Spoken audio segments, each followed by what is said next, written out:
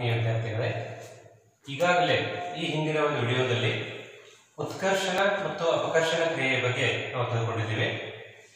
ಈ ಒಂದು ವಿಡಿಯೋದಲ್ಲಿ ಈ ಉತ್ಕರ್ಷಣ ಮತ್ತು ಅಪಕರ್ಷಣ ಕ್ರಿಯೆಯ ದೈನಂದಿನ ಜೀವನದ ಅನ್ವಯಗಳ ಕುರಿತಾಗಿ, ಅಂದರೆ ನಮ್ಮ ನಿತ್ಯ ಜೀವನದಲ್ಲಿ ಉತ್ಕರ್ಷಣೆ ಮತ್ತು ಅಪಕರ್ಷಣೆ ಯಾವ ರೀತಿ ಪಾತ್ರವನ್ನು ವಹಿಸ್ತಾವ, ಅದರಿಂದ ಆಗುವಂತಹ ಲಾಭ ಏನು ಅಥವಾ ಲಾಭಕ್ಕಿಂತ ಹೆಚ್ಚಾಗಿ ಈ ಒಂದು ವಿಷಯದಲ್ಲಿ ಹಾನಿಯೇ ಹೆಚ್ಚು, ಹಾಗಾದ್ರೆ ಆ ನಷ್ಟ ಏನು ಅನ್ನುವಂಥದ್ದನ್ನ ನಾವು ಈ ಒಂದು ವಿಡಿಯೋದಲ್ಲಿ ಚರ್ಚೆ ಮಾಡೋಣ.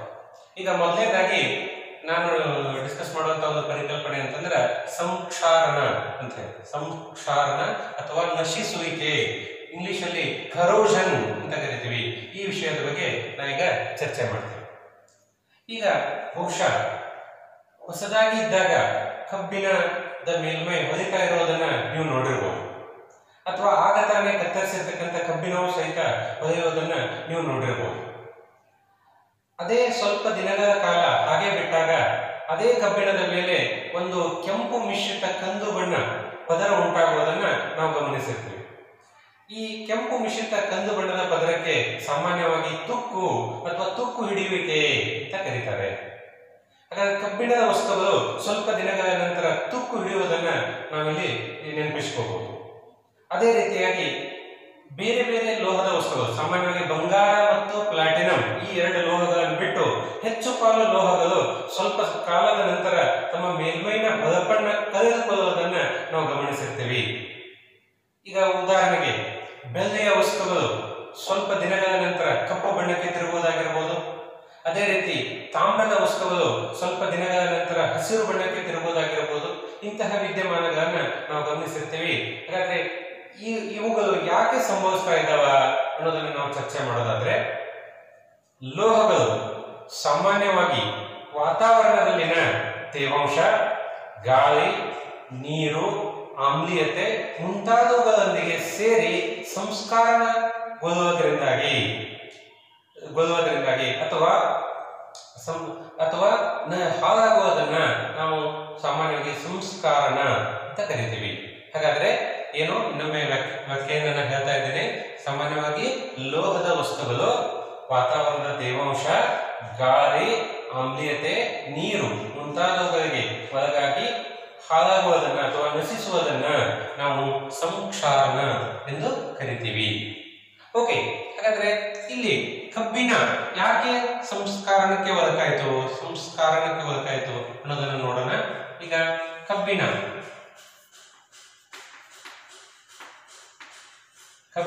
ಇದು ವಾತಾವರಣದಲ್ಲಿನ ಆಮ್ಲಜನಕದೊಡನೆ ಸೇರುವುದರಿಂದ, ವಾತಾವರಣದಲ್ಲಿನ ಗಾಳಿ ಮತ್ತು ತೇವಾಂಶ, ನೀರು ಸಹಿತ, ಯಾಕಂದ್ರೆ ಕಬ್ಬಿಣ ತುಕ್ಕು ಹಿಡಬೇಕಂದ್ರೆ ಆಮ್ಲಜನಕ ಅಷ್ಟೇ ಸಾಕಾಗುವುದಿಲ್ಲ, ಅದರ ಜೊತೆಗೆ ನೀರಿನೊಂದಿಗೂ ಸಹಿತ ಅದು ವರ್ತಿಸಿರ್ತದೆ. ಹೀಗಾಗಿ ಕಬ್ಬಿಣ ಆಮ್ಲಜನಕ ಮತ್ತು ನೀರಿನೊಂದಿಗೆ ಸೇರಿ ಕಬ್ಬಿಣದ ಆಕ್ಸೈಡ್ ಮತ್ತು ಹೈಡ್ರೇಟ್ ಆಗಿ ರೂಪುಗೊಳ್ಳುವುದರಿಂದ, ಕಬ್ಬಿಣದ ಆಕ್ಸೈಡ್ ಆಗುವುದರಿಂದ ಅದು ಕಂದು ಬಣ್ಣಕ್ಕೆ ತಿರುಗುತ್ತದೆ ಅಥವಾ ತುಕ್ಕು ಹಿಡಿಯುವಿಕೆಗೆ ಒಳಗಾಗ್ತದೆ. ಅದನ್ನೇ ಸಂಸ್ಕಾರಣಕ್ಕೆ ಒಳಗಾಗಿದೆ ಅಂತ ಕರಿತೀವಿ. ಓಕೆ, ಈಗ ಅದೇ ರೀತಿ ಬೆಳ್ಳಿಯ ವಸ್ತುಗಳು, ಬೆಳ್ಳಿ ಇದು ವಾತಾವರಣದಲ್ಲಿನ ಸಲ್ಫರ್ ಅಂದ್ರೆ ಗಂಧಕದ ಜೊತೆ ವರ್ತಿಸಿ ಬೆಳ್ಳಿಯ ಸಲ್ಫೈಡ್ ಆಗುವುದರಿಂದಾಗಿ ಅದು ಕಪ್ಪು ಬಣ್ಣವನ್ನ ಪಡೆದುಕೊಳ್ಳುತ್ತದೆ. ಸಲ್ಫೈಡ್. ಅದೇ ರೀತಿ ತಾಮ್ರದ ವಸ್ತುಗಳು ವಾತಾವರಣದಲ್ಲಿನ ಇಂಗಾಲದ ಡೈಆಕ್ಸೈಡ್ ದೊಡನೆ ವರ್ತಿಸುವುದರಿಂದ ಅದು ತಾಮ್ರದ ಕಾರ್ಬೋನೇಟ್ ಆಗಿ ರೂಪುಗೊಳ್ಳುತ್ತದೆ ಮತ್ತು ಹಸಿರು ಬಣ್ಣವನ್ನ ಪಡೆದುಕೊಳ್ಳುತ್ತದೆ. ಅದರ ಮೇಲ್ಮೈ ಮೇಲೆ ಹಸಿರು ಬಣ್ಣ ಲೇಪನ ಆಗ್ತದೆ. ಸರಿ, ಸೊ ಈ ರೀತಿಯಾಗಿ ಲೋಹಗಳು ವಾತಾವರಣದಲ್ಲಿನ ಆಮ್ಲಜನಕ ಇರಬಹುದು, ಇಂಗಾಲದ ಡೈಆಕ್ಸೈಡ್ ಇರಬಹುದು, ತೇವಾಂಶ ಇರಬಹುದು, ನೀರು ಇರಬಹುದು, ಆಮ್ಲೀಯತೆ ಇರಬಹುದು ಮುಂತಾದವುಗಳಿಗೆ ಒಳಗಾಗಿ ಹಾಳಾಗುವುದನ್ನ ಸಂಕ್ಷಾರಣ ಅಂತ ಕರಿತೀವಿ. ಓಕೆ, ಇಲ್ಲಿ ಕೇಳಬಹುದಾದಂತಹ ಪ್ರಶ್ನೆಗಳು, ಸಾಮಾನ್ಯವಾಗಿ ಪರೀಕ್ಷೆಯಲ್ಲಿ ಕೇಳಬಹುದಾದಂತಹ ಪ್ರಶ್ನೆಗಳು, ಬೆಳ್ಳಿಯ ವಸ್ತುಗಳು ಸ್ವಲ್ಪ ದಿನಗಳ ನಂತರ ಕಪ್ಪು ಬಣ್ಣಕ್ಕೆ ತಿರುಗುತ್ತವೆ, ಇದಕ್ಕೆ ಸೂಕ್ತ ಕಾರಣ ಕೊಡಿ ಅಂತ ಕೇಳ್ತಾರೆ. ಬೆಳ್ಳಿಯ ವಸ್ತುಗಳು ಯಾಕೆ ಕಪ್ಪದು? ಬೆಳ್ಳಿ ವಾತಾವರಣದಲ್ಲಿನ ಸಲ್ಫರ್ದೊಡನೆ ಸೇರಿ ಬೆಳ್ಳಿಯ ಸಲ್ಫೈಡ್ ಆಗುವುದರಿಂದಾಗಿ ಅದು ಕಪ್ಪು ಬಣ್ಣವನ್ನ ಪಡೆದುಕೊಂಡಿತು. ಅದೇ ರೀತಿ ತಾಮ್ರವು ವಾತಾವರಣದಲ್ಲಿನ ಇಂಗಾಲ ಡೈಆಕ್ಸೈಡ್ ಸೇರಿ ತಾಮ್ರದ ಕಾರ್ಬೋನೇಟ್ ಆಗುವುದರಿಂದಾಗಿ ಅದು ಹಸಿರು ಬಣ್ಣವನ್ನ ಪಡೆದುಕೊಂಡಿತು.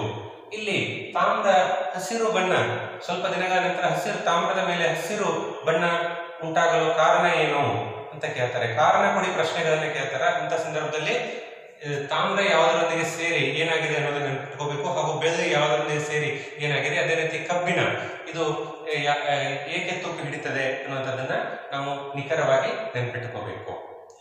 ಈಗ ಈ ಒಂದು ಸಂಕ್ಷಾರಣ ಗುಣದಿಂದಾಗಿ ಅಥವಾ ನಶಿಸುವಿಕೆಯ ಗುಣದಿಂದಾಗಿ ಸಾಮಾನ್ಯವಾಗಿ ಕಾರಿನ ಹೊರ ಕವಚ ಆಗಿರ್ಬೋದು, ಕಾರು ವಾಹನಗಳ ಹೊರ ಕವಚ ಇರಬಹುದು, ರೈಲು ಸೇತುವೆಗಳಿರ್ಬೋದು, ಹಡಗುಗಳಿರ್ಬೋದು, ರೈಲು ಹಳಿಗಳಿರ್ಬೋದು, ಹೀಗೆ ಲೋಹದಿಂದ ಮಾಡಲ್ಪಟ್ಟಂತ ಬಹುಪಾಲು ವಸ್ತುಗಳು ಹಾಳಾಗುವುದನ್ನ ನಾವು ಗಮನಿಸ್ತೇವೆ.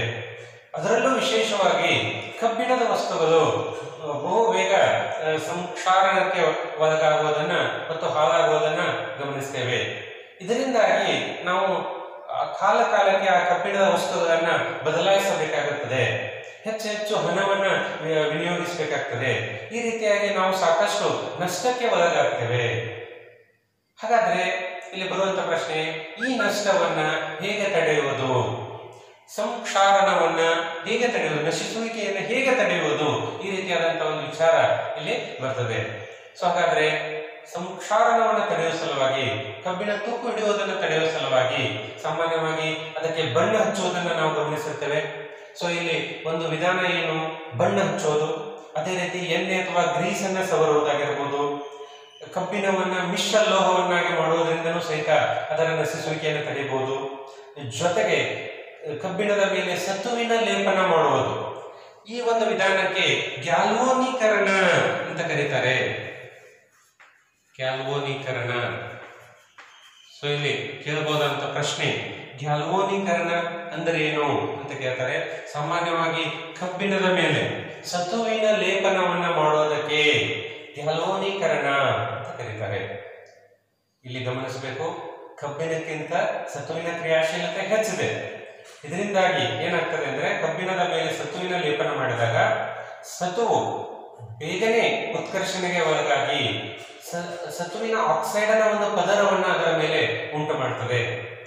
ಈ ಒಂದು ಆಕ್ಸೈಡ್ ಪದರ ಅದು ನಂತರ ಉತ್ಕರ್ಷಣೆ ಹೊಂದುವುದನ್ನ ತಡೀತದೆ. ಹೀಗಾಗಿ ಸ್ವಲ್ಪ ಸಮಯದ ನಂತರ ಸತುವಿನ ಲೇಪನ ಕಿತ್ತು ಹೋದರೂ ಸಹಿತ ಅದರ ಮೇಲೆ ಉಂಟಾದ ಆಕ್ಸೈಡ್ ಪದರವು ನಂತರದ ಉತ್ಕರ್ಷಣೆಯನ್ನ ಅಥವಾ ನಶಿಸುವಿಕೆಯನ್ನ ತಡೀತದೆ. ಸೊ ಹೀಗೆ ಗ್ಯಾಲ್ವನೀಕರಣದಲ್ಲಿ ಕಬ್ಬಿಣದ ವಸ್ತುಗಳಿಗೆ ಸತುವಿನ ಲೇಪನವನ್ನ ಮಾಡ್ತಾರೆ. ಅದೇ ರೀತಿ ಆನೋಡೀಕರಣ ಅಂತ ಒಂದು ವಿಧಾನ ಇದೆ. ಆನೋಡೀಕರಣ ಸಾಮಾನ್ಯವಾಗಿ ಅಲ್ಯೂಮಿನಿಯಂನ ವಸ್ತುಗಳನ್ನ ಆನೋಡೀಕರಣ ಕ್ರಿಯೆಗೆ ಒಳಪಡಿಸ್ತಾರೆ.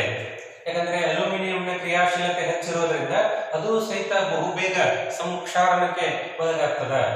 ಹಾಗಾದ್ರೆ ಆ ಅಲ್ಯೂಮಿನಿಯಂ ಅನ್ನ ಆನೋಡ್ಗೆ ಸಂಪರ್ಕಿಸಿ ಅದರ ಮೇಲೆ ಒಂದು ಆಕ್ಸೈಡ್ ಪದರವನ್ನು ಉಂಟಾಗುವಂತೆ ಮಾಡಿ ಅದನ್ನು ಚೆನ್ನಾಗಿ ಪಾಲಿಶ್ ಮಾಡಲಾಗ್ತದೆ. ಇದರಿಂದ ಉಂಟಾದ ಆಕ್ಸೈಡ್ ಪದರವು ನಂತರದ ಅಲ್ಯೂಮಿನಿಯಂನ ಉತ್ಕರ್ಷಣೆಯನ್ನ ತಡೀತದೆ. ಈ ಕ್ರಿಯೆಗೆ ಆನೋಡೀಕರಣ ಅಂತ ಕರೀತಾರೆ. ಅದೇ ರೀತಿ ಕೆಲವು ಕಬ್ಬಿಣದ ವಸ್ತುಗಳಿಗೆ ಕ್ರೋಮಿಯಂ ಲೇಪನ ಮಾಡಿರುವುದನ್ನು ನಾವು ಗಮನಿಸಬಹುದು. ಕ್ರೋಮಿಯಂ ಲೇಪನ ಮಾಡೋದ್ರಿಂದ ಅದು ಕಬ್ಬಿಣದ ವಸ್ತುಗಳು ಅತ್ಯಂತ ಆಕರ್ಷಣೀಯವಾಗಿಯೂ ಕಾಣುತ್ತವೆ, ಜೊತೆಗೆ ಹೆಚ್ಚು ಬೆಲೆ ಬಾಳುವ ವಸ್ತುಗಳಂತೆಯೂ ಕಾಣುತ್ತವೆ. ಇದು ಒಂದು ಅನುಕೂಲ. ಜೊತೆಗೆ ನಶಿಸುವಿಕೆ ಅಥವಾ ಸಂಕ್ಷಾರಣವನ್ನು ತಡೆಯಬಹುದು. ಇದೇ ರೀತಿಯಾಗಿ ಮಿಶ್ರ ಲೋಹಗಳನ್ನಾಗಿ, ಎರಡು ಬೇರೆ ಬೇರೆ ಲೋಹಗಳನ್ನು ಸೇರಿಸುವ ಮೂಲಕ ಮಿಶ್ರ ಲೋಹಗಳಾಗಿ ಪರಿವರ್ತಿಸುವುದರಿಂದ ಸಂಸ್ಕಾರಣವನ್ನ ತಡೆಯಬಹುದಾಗಿದೆ. ಜೊತೆಗೆ ಇನ್ನು ಹಲವಾರು ವಿಧಾನಗಳು, ವಿಶೇಷವಾಗಿ ವಿದ್ಯುತ್ ಲೇಪನ. ಈಗ ಕಡಿಮೆ ಬೆಲೆಯ ಲೋಹಗಳ ಮೇಲೆ ಹೆಚ್ಚು ಬೆಲೆಯ ಲೋಹಗಳ ಒಂದು ತೆಳುವಾದ ಪದರವನ್ನ ಕೊಡುವುದರಿಂದ ಅದು ಅತ್ಯಂತ ಆಕರ್ಷಕವಾಗಿ ಕಾಣುತ್ತದೆ, ಬೆಲೆ ಬಾಳುವ ವಸ್ತುವಿನಂತೆ ಕಾಣುತ್ತದೆ. ಜೊತೆಗೆ ಅಲ್ಲಿ ಮುಖ್ಯವಾಗಿ ಒಂದು ಗುಣ ಅಂತಂದ್ರೆ ಸಂಕ್ಷಾರಣವನ್ನ ತಡೆಯುವುದು ಅದರ ಹಿಂದಿನ ಉದ್ದೇಶ. ವಿದ್ಯುತ್ ಲೇಪನ ಅಂತ ಕರಿತೀವಿ. ಸೊ ಈ ಎಲ್ಲ ವಿಧಾನಗಳ ಮೂಲಕ ನಾವು ಸಂಕ್ಷಾರಣವನ್ನ ತಡೆಯಬಹುದಾಗಿದೆ. ಓಕೆ, ಇಲ್ಲಿವರೆಗೆ ನಾವು ಸಂಸ್ಕಾರಣ ಅಂದ್ರೆ ಏನು ಅನ್ನುವಂಥದ್ದನ್ನ ತಿಳಿದುಕೊಂಡಿವಿ. ಈಗ ಮುಂದುವರೆದು ಅದೇ ಉತ್ಕರ್ಷಣ ಮತ್ತು ಅಪಕರ್ಷಣ ಕ್ರಿಯೆಯ ಇನ್ನೊಂದು ದೈನಂದಿನ ಜೀವನದ ಅನಾನುಕೂಲ, ಅದು ಉಂಟು ಮಾಡುವಂತ ಇನ್ನೊಂದು ಅನಾನುಕೂಲದ ಬಗ್ಗೆ ನಾವು ತಿಳಿದುಕೊಳ್ಳೋಣ. ಈಗ ನಾವು ತಿಳಿದುಕೊಳ್ಳುವಂತಹ ವಿಷಯ ಕಮಟುವಿಕೆ.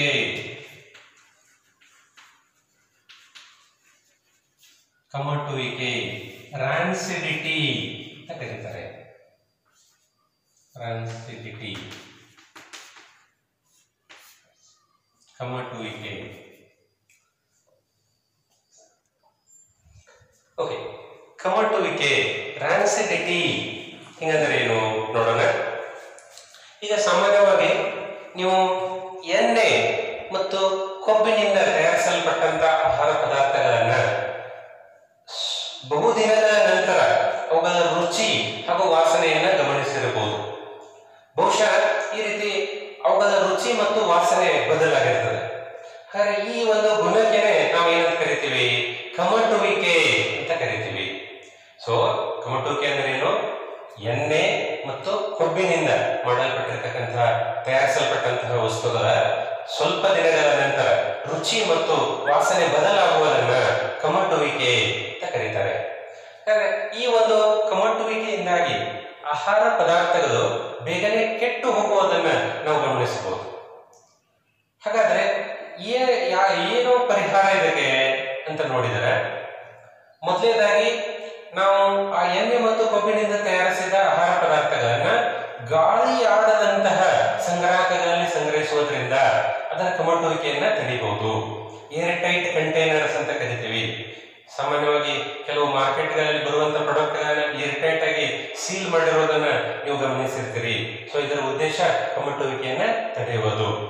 ಅದೇ ರೀತಿಯಾಗಿ ಆ ಎಣ್ಣೆ ಮತ್ತು ಕೊಬ್ಬಿನಿಂದ ಮಾಡಲ್ಪಟ್ಟ ಪದಾರ್ಥಗಳಿಗೆ ಪ್ರತಿ ಉತ್ಕರ್ಷಕಗಳು ಆಂಟಿ ಆಕ್ಸಿಡೆಂಟ್ ಅಂತ ಏನು ಕರಿತೀವಿ, ಅವುಗಳನ್ನು ಬೆರೆಸುವುದರಿಂದ ಅದರ ಒಂದು ಕಮಟುವಿಕೆಯನ್ನ ತಡೆಯಬಹುದಾಗಿದೆ ಮತ್ತು ಅವುಗಳ ಬಾಳಿಕೆಯನ್ನ ಹೆಚ್ಚಿಸಬಹುದಾಗಿದೆ. ಜೊತೆಗೆ ಕೆಲವೊಮ್ಮೆ ನೀವು ಗಮನಿಸಿರಬಹುದು, ಚಿಪ್ಸ್ ಪ್ಯಾಕೆಟ್ಗಳಲ್ಲಿ ಒಂದು ರೀತಿಯ ಅನಿಲವನ್ನು ತುಂಬಿಸಿರುವುದನ್ನ ನೀವು ಗಮನಿಸಿರಬಹುದು. ಯಾಕಂದ್ರೆ ಅದರ ಅಲ್ಲಿ ಆ ಚಿಪ್ಸ್ ಪ್ಯಾಕೆಟ್ಗಳಲ್ಲಿ ತುಂಬಿಸಿರ್ತಕ್ಕಂಥ ಅನಿಲ ಯಾವುದಂದ್ರೆ ನೈಟ್ರೋಜನ್ ಅನ್ನುವಂತ ಅನಿಲ. ಆಮ್ಲಜನಕಕ್ಕೆ ಹೋಲಿಸಿದರೆ ನೈಟ್ರೋಜನಿನ ಕ್ರಿಯಾಶೀಲತೆ ಬಹಳ ಕಡಿಮೆ ಇರ್ತದೆ. ಸೊ ಈ ನೈಟ್ರೋಜನ್ ತುಂಬಿಸುವುದರಿಂದ ಅದರ ಉತ್ಕರ್ಷಣೆ, ಅದು ಒಳಗಡೆ ಇರ್ತಕ್ಕಂಥ ಚಿಪ್ಸ್ಗಳು, ಕರೆದ ತಿಂಡಿಗಳು ಉತ್ಕರ್ಷಣೆ ಹೊಂದುವ ಪ್ರಮಾಣ ಬಹುಮಟ್ಟಿಗೆ ಕಡಿಮೆ ಆಗೋದ್ರಿಂದ ಅವು ಬೇಗನೆ ಕೆಟ್ಟು ಹೋಗೋದಿಲ್ಲ ಅಥವಾ ಕಮಟುವಿಕೆಗೆ ಒಳಗಾಗೋದಿಲ್ಲ. ಹೀಗಾಗಿ ಸಾಮಾನ್ಯವಾಗಿ ಚಿಪ್ಸ್ ತಯಾರಕರು ಈ ಚಿಪ್ಸ್ ಪ್ಯಾಕೆಟ್ಗಳಲ್ಲಿ ತುಂಬಿಸಬಹುದಾದ ಅನಿಲ ಯಾವುದು ಅಂತ ಕೇಳಿದ್ರೆ ನೆನ್ಪಿಟ್ಕೋಬೇಕು, ಅದು ನೈಟ್ರೋಜನ್, ಸಾರಜನಕ ಅನ್ನುವಂಥ ಅನಿಲವನ್ನ ತುಂಬಿಸಿರ್ತಾರೆ. ಸೊ ಪ್ರತಿ ಉತ್ಕರ್ಷಕಗಳನ್ನು ಬೆರೆಸೋದು, ಅನಿಲ ಆಡದಂತಹ ಸಂಗ್ರಾಹಕಗಳಲ್ಲಿ ಸಂಗ್ರಹಿಸುವುದು ಹಾಗೂ ನೈಟ್ರೋಜನ್ ಅನಿಲವನ್ನು ತುಂಬಿಸುವುದು, ಈ ವಿಧಾನದ ಮೂಲಕ ನಾವು ಕಮಟುವಿಕೆಯನ್ನ ತಡೆಯಬಹುದಾಗಿದೆ. ಸರಿ, ಇಲ್ಲಿವರೆಗೆ ಈ ಸಂಕ್ಷಾರಣ ಅಂದ್ರೆ ಏನು ಹಾಗೂ ಕಮಟುವಿಕೆ ಅಂದ್ರೆ ಏನು ಅನ್ನುವಂಥದ್ದನ್ನ ನಾವು ಅರ್ಥ ಮಾಡ್ಕೊಂಡಿವಿ. ಇಲ್ಲಿಗೆ ಈ ಅಧ್ಯಾಯ 1 ಪೂರ್ಣ ಪ್ರಮಾಣದಲ್ಲಿ ಮುಕ್ತಾಯ ಆಗ್ತದೆ. ವಿದ್ಯಾರ್ಥಿ ಮಿತ್ರರೇ, ನೀವು ಈ ಹಿಂದಿನ ವಿಡಿಯೋಗಳನ್ನ ನೋಡಿಲ್ಲ ಅನ್ನೋದಾದ್ರೆ ಸುಮಾರು 12ರಿಂದ 13 ವಿಡಿಯೋಗಳನ್ನ ಈ ಅಧ್ಯಾಯ 1ರ ಮೇಲೆ ಮಾಡಲಾಗಿದೆ. ಸೊ ಆ ಎಲ್ಲಾ ವಿಡಿಯೋಗಳನ್ನ ಪೂರ್ತಿಯಾಗಿ ನೋಡ್ರಿ ಹಾಗೂ ನಿಮ್ಗೆ ಇಷ್ಟ ಆಗಿದ್ದಲ್ಲಿ ಅವುಗಳನ್ನ ಲೈಕ್ ಮಾಡಿ. ನೀವು ಇದುವರೆಗೂ ಸಬ್ಸ್ಕ್ರೈಬ್ ಆಗಿಲ್ಲ ಅಂದ್ರೆ ಸಬ್ಸ್ಕ್ರೈಬ್ ಆಗಿ ಮತ್ತು ಹೆಚ್ಚು ಜನರಿಗೆ ಅವುಗಳನ್ನ ತಲುಪಿಸಿ. ಜೊತೆಗೆ ಬೆಲ್ ಐಕಾನ್ ಅನ್ನ ಪ್ರೆಸ್ ಮಾಡಿ. ಇದರಿಂದಾಗಿ ಕ್ವಿಕ್ ಆಗಿ ನಾನು ಅಪ್ಲೋಡ್ ಮಾಡುವಂತ ಮುಂದಿನ ವಿಡಿಯೋಗಳು ಸಹಿತ ನಿಮಗೆ ತತ್ಕ್ಷಣದಲ್ಲಿ ದೊರೆತವೆ. ಸೊ ಹೆಚ್ಚು ವಿದ್ಯಾರ್ಥಿಗಳಿಗೆ ಇವುಗಳನ್ನ ತಲುಪಿಸಿ ಅಂತ ಹೇಳ್ತಾ ಈ ಒಂದು ವಿಡಿಯೋವನ್ನ ಇಲ್ಲಿಗೆ ಮುಕ್ತಾಯ ಮಾಡ್ತಾ ಇದ್ದೇನೆ. ಧನ್ಯವಾದ.